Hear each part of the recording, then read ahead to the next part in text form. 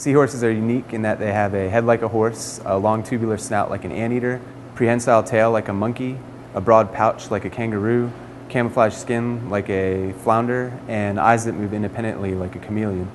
We study the prehensile tail because it's gripping and grasping ability, and it's protected by the natural armor. So the tail is composed of 4 bony plates that surround the central vertebrae. And what's unique about this is that the bony plates have these sliding mechanisms where they are able to slide in and out of each other as all the segments are connected. It allows the tail to be able to bend and twist.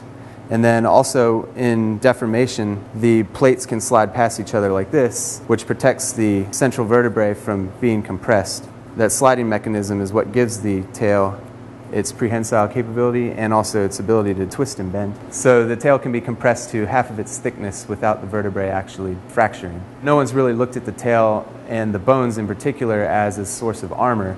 Most seahorse predators capture their prey by crushing, crabs using claws, fish and turtles using beaks, rays using crushing plates. This helps protect the seahorse from its natural predators.